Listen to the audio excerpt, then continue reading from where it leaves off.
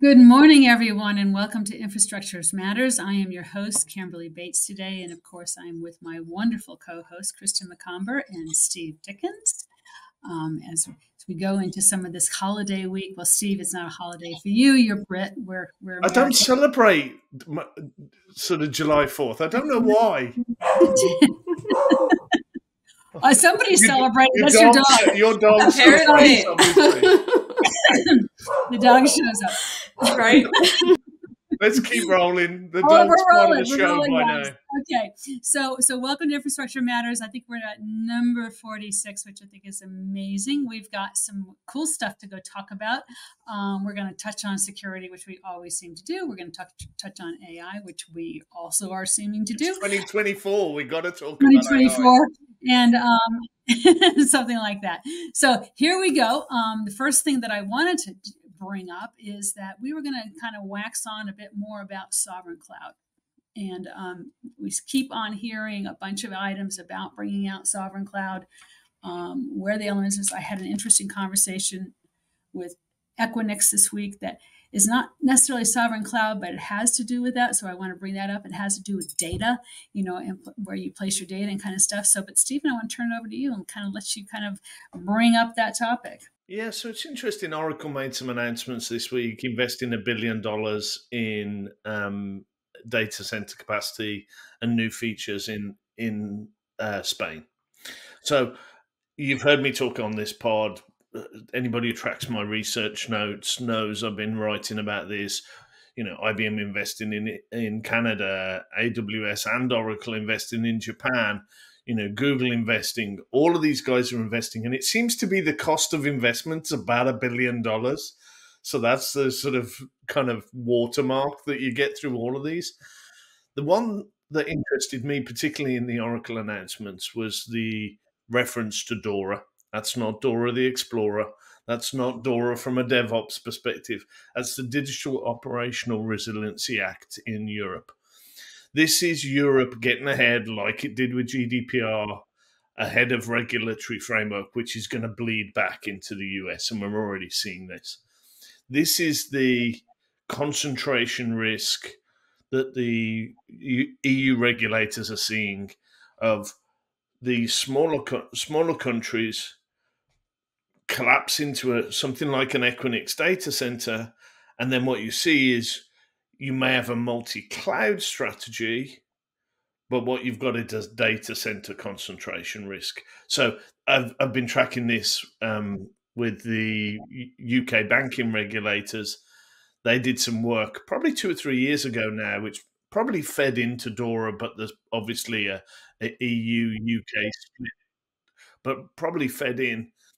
There's a couple of big Equinix data centers on the outskirts of London, and all the banks were putting their cloud infrastructure into those two data centers.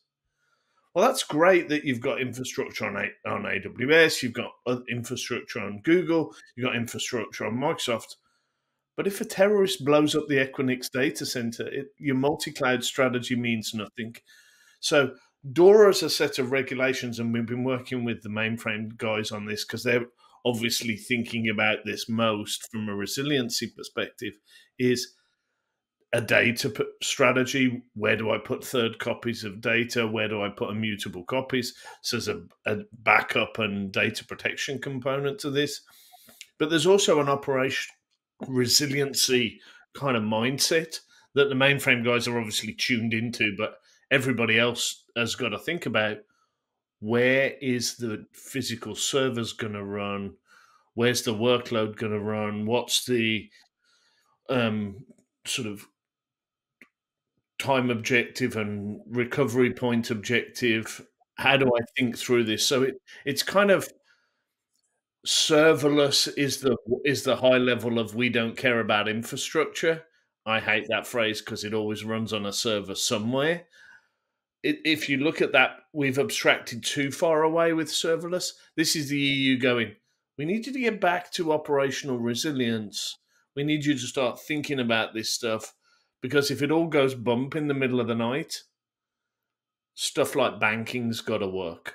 So it's really interesting. It's the first time I've seen one of these announcements around sovereign cloud specifically referenced DORA.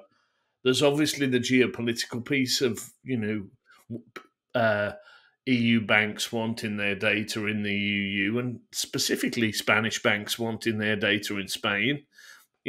Would Santander be comfortable putting their data in Paris? I don't think so. Yes, they're all part of the EU, and you guys all call it Europe, but these are very distinct. Well,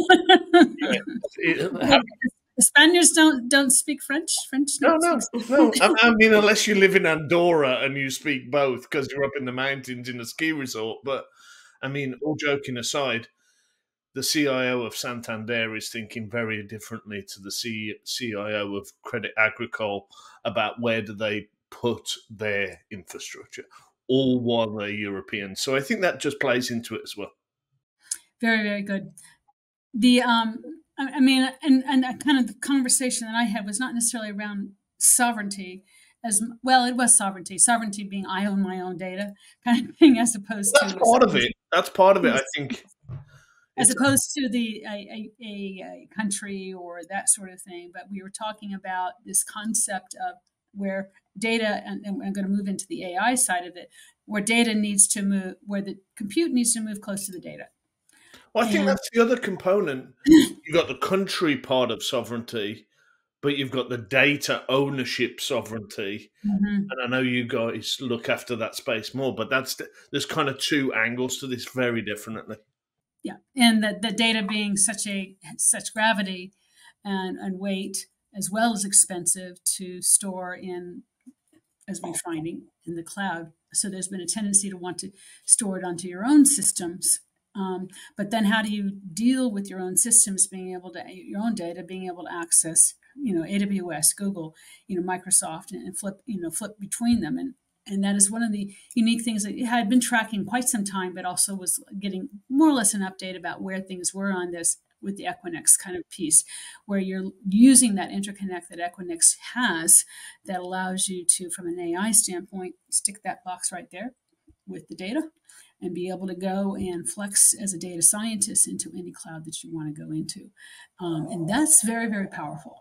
Well, I think the key for me, and we keep saying this phrase, move the AI to the data, not the data to the AI. And I think, this is why I'm seeing Oracle doing so well with its Cloud at Customer and its Exadata and its Exascale connectivity to OCI, where I see those guys. They made some heatwave announcements today. This week. Ron covered those. I think there's just a general trend. This is bringing vector and other capabilities into the classic sort of Oracle portfolio. People are going to be bringing AI to the data, not vice versa. So whether that's the physical location of the data, whether that's which database the data's in, what the services that connects to it, there's lots of things to unpack around that piece. But data ingress and egress fees are huge. I'm not going to go and move my multi-terabyte, multi-petabyte data store off-prem into the public cloud just to connect an LLM to it. It's going to cost a small fortune. And Krista, you know this better than I do, a whole bunch of other data management and security problems when you move that data. Yeah. Well, and yeah. I mean, how are you? I mean, it's interesting. I pivoted to you there. How are you seeing that from a sort of data protection, data management, data security perspective? Yeah, I mean, I would agree, Stephen, with, all the comments from you and Camberley. And, just kind of going back to your initial comments, I actually really do love kind of talking about resiliency, because that's really what it's about. You're right? a partner in crime with me on this topic, aren't you? Right? I love it. It's interesting. A lot of the data protection companies are really leaning into that message. And I think it's for a good reason, right? Because it's about not only kind of inhibiting the attackers from getting in, but also, kind of minimizing the impact in terms of data loss and downtime. And so it's interesting because regulations like DORA, they're sort of almost kind of providing a framework for companies when we think about resiliency, right? So it's almost kind of like setting the stage for kind of what the best practices are.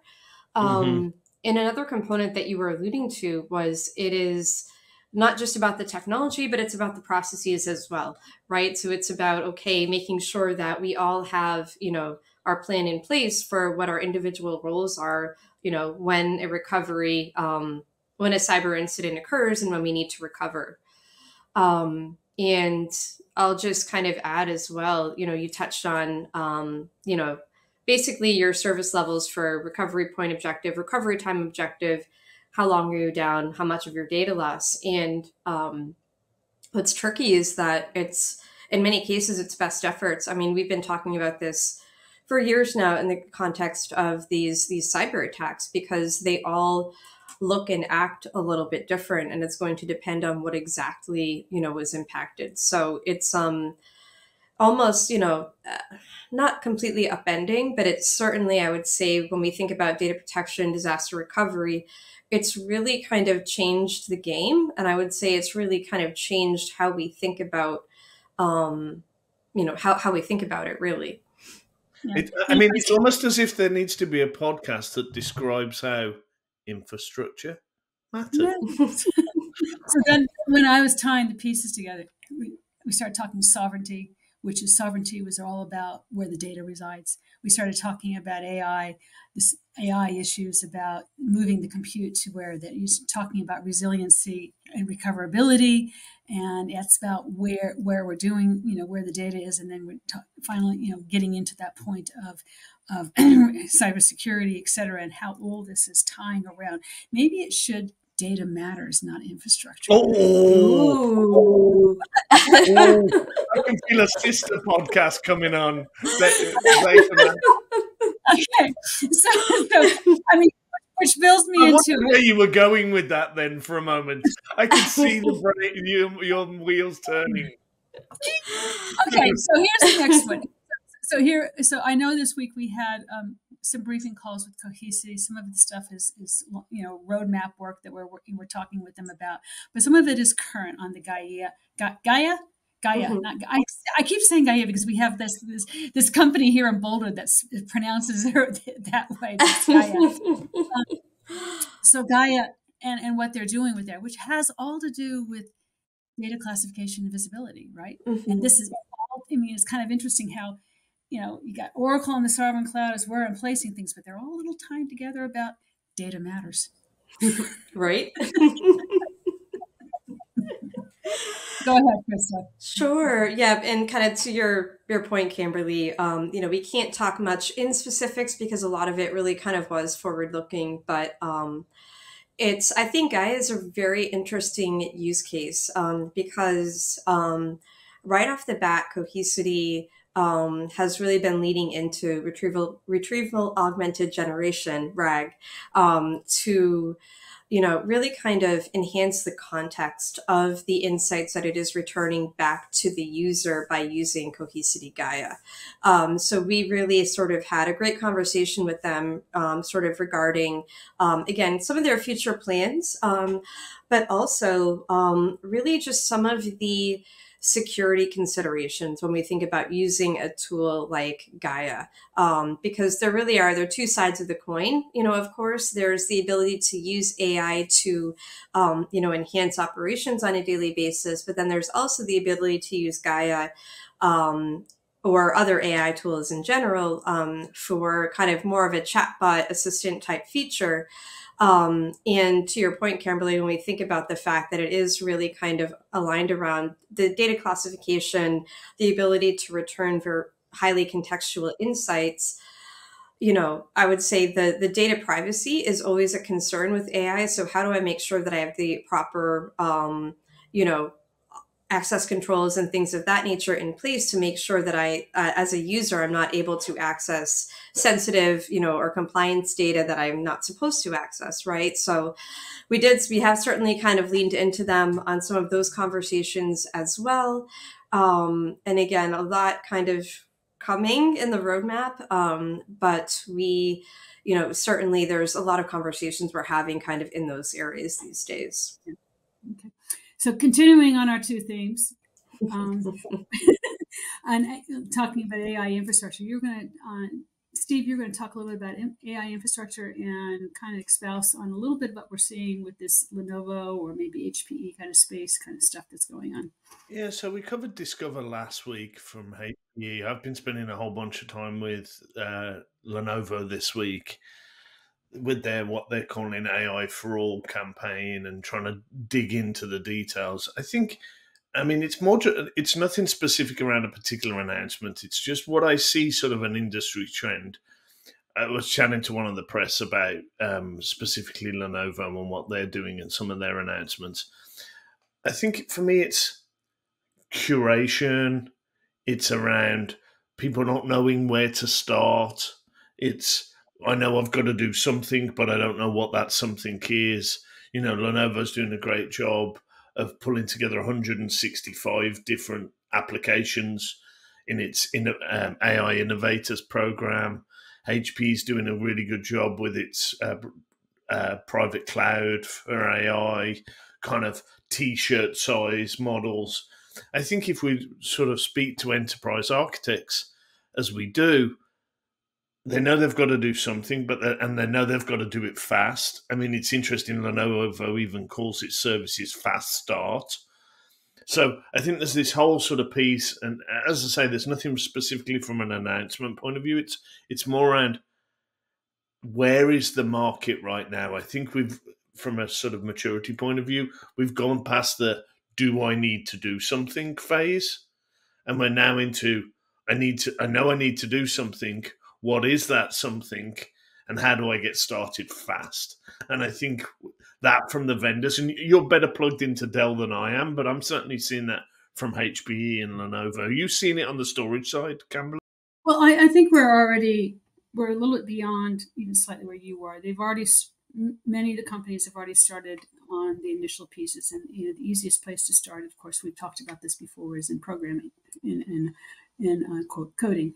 So they've gone there, and now they're getting their experiments up, and we're seeing maybe some of the chatbots not performing the way they want to, so they're having to go back to and retrain, regroup, whatever. And we're at that stage of starting to learn the limitations, learn the requirements, learn how do you build and how you bring up. And so we're seeing some of those first guys getting out there.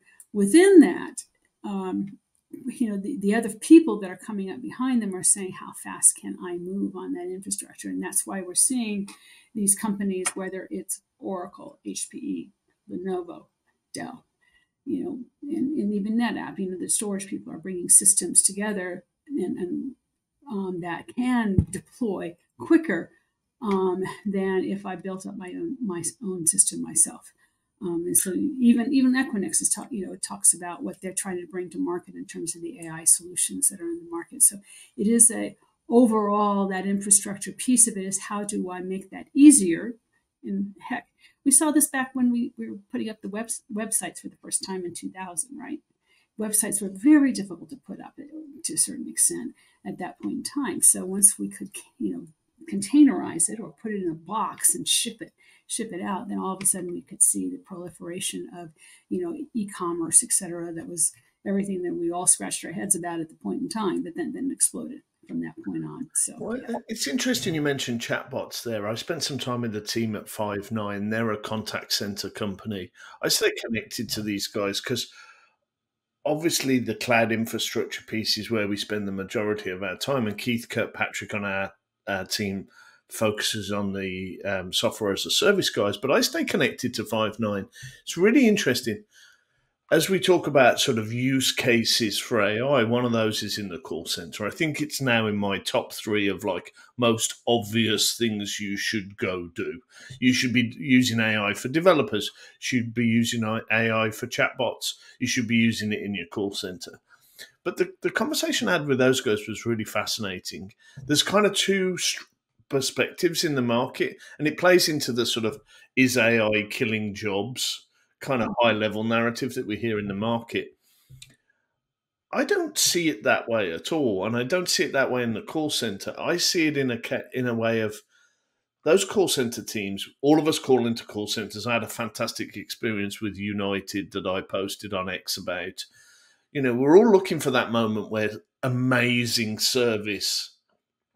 You know, this person saved me $1,500 on a flight to Japan. She was fantastic, giving us advice about how to connect from various airports, and it was just an amazing case study of experience. Kudos to the Premier 1K team at United. But I see it as an ability to unlock, and this was the whole conversation with Five9. It's a cheat code.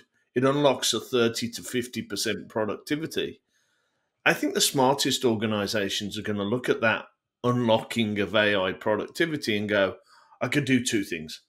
I could reduce the number of people in my call center by 30 to 50%, or I can increase the service, reduce wait times, unlock that premier service piece, that project I've always wanted to do, or do some innovation in the call center. And I think the smart organizations are going to do the latter, not take the reduction. So it was a fascinating, I mean, I don't spend much time in the call center space, but it was fascinating for me, the briefing and the discussion we had around kind of how the downstream effect of the work we're doing at an infrastructure level is finding its way through into the call center, and how there's an opportunity to innovate, add value, improve service, and do all those things using this technology. Well, if you look at call centers, one of the big things about call centers is turnover, right? You have, depending upon the kind of call center you have, you could probably have over 120% or more turnover every year. So if what I can do is make it call center operations more tenable, more engaging, more I'm assisting, and I can have more of a reward of what my work is, which is what happens when somebody helps somebody else. Whenever we're helping somebody else, we get all the kudos back to ourselves about something that we've done for somebody. And that goes up. So from a call center person, if I am able to do that, and that call center person or whoever that service person is able to streamline the systems that they're having to navigate, which often they are having to navigate some sticky stuff. This is how this works. I mean, especially when you're talking to, an airline agent and kind of like, and she's going through this system, and let me look at this. It's like, God forbid what she's working on in front of her, or he. I shouldn't just say a single gender here.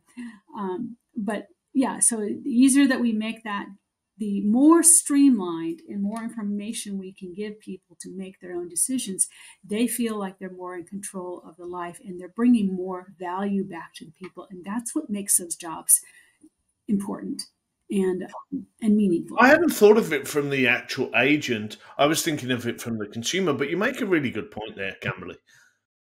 It's a job satisfaction kind of situation, and I think that is really super important. Which in turn will help the end consumer be happier as well, right? Virtuous circle, right? Exactly. Absolutely, that you have exactly. Yeah. So let's see what else we've got on our list here. We talked about, but there's one. Okay, so we weren't going to talk about this, but I think it's kind of a cool discussion.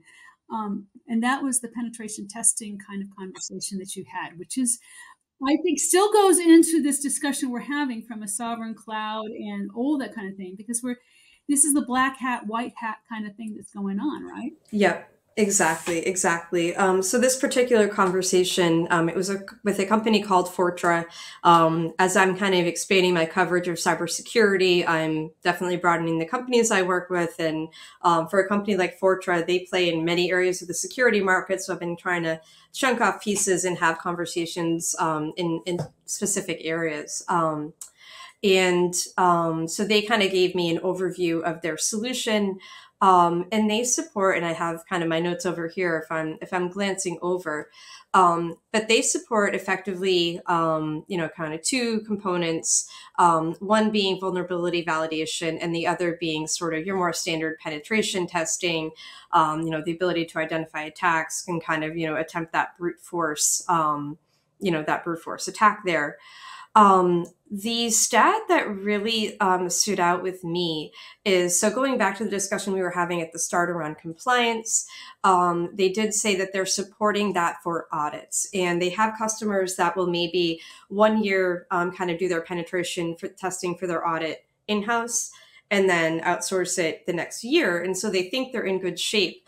But they said for one client, they did not disclose who it was, but Fortra identified about approximately 300 credentials that were compromised, and approximately 1/3 of those were admin related. That was a bad morning for the CIO to get that report. Yeah. Right? Jeez, that's right? terrible. So yes, so that was really the stat that I kind of walked away with, and I think it's staggering. You know, you think you're in good shape, but the threat landscape is evolving so quickly, and in particular, the fact that 1/3 of those were admin related. I mean, that's what we're seeing attackers are focusing on today. They're focusing on those legitimate credentials, trying to log in versus hack in. And that's how they're really looking to gain access to critical infrastructure. So, it was a very interesting conversation. And I think really kind of, hit the nail on the head in terms of a lot of the critical issues that we're seeing from a security perspective these days. Yeah. Okay. Well, that wraps another day. Thank you very, very much for tuning in. Thank you, Steve and Krista. This has been a great conversation this morning. Don't forget to click and like and pass on and share and all those things that you're supposed to do with our incredible podcast. And we thank you very, very much for tuning in because, we've got a super great following. So it's very rewarding to be able to do this. Have a great day. Thank you.